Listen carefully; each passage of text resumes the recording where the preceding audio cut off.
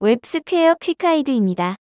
$p.openPopup 함수를 사용하여 모델 팝업을 생성하는 방법을 알아보겠습니다.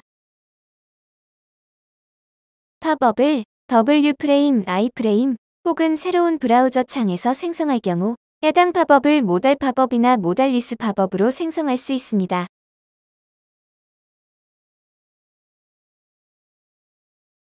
$p.openPopup 함수를 사용하고 모달 옵션을 true로 설정하십시오. 사용 예입니다.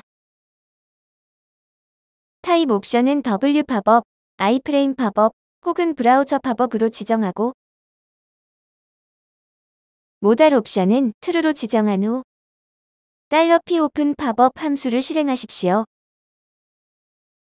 예제를 통해 확인해 보겠습니다. 메인 화면은 WFrame을 포함하고 WFrame의 소스 화면이 차일드 화면으로 팝업을 생성하는 트리거 버튼을 포함합니다.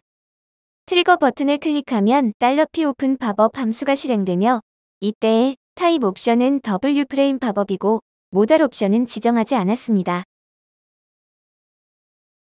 팝업의 소스 화면입니다. 트리거 버튼을 클릭하면 모달리스 팝업이 생성됩니다. 즉, 팝업 뒤의 화면에 접근할 수 있습니다.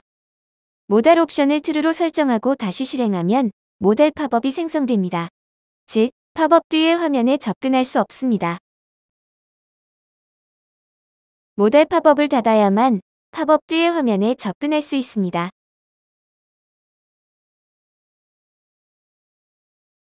타입 옵션을 iframePopup으로 변경하겠습니다. 저장 후 화면을 다시 로딩합니다. iframePopup인 경우에도 모달 팝업으로 생성됩니다.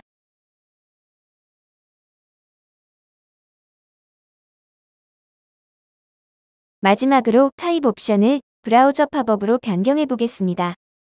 저장 후 화면을 다시 로딩합니다. 브라우저 팝업 타입인 경우에도 모달 팝업으로 생성됩니다.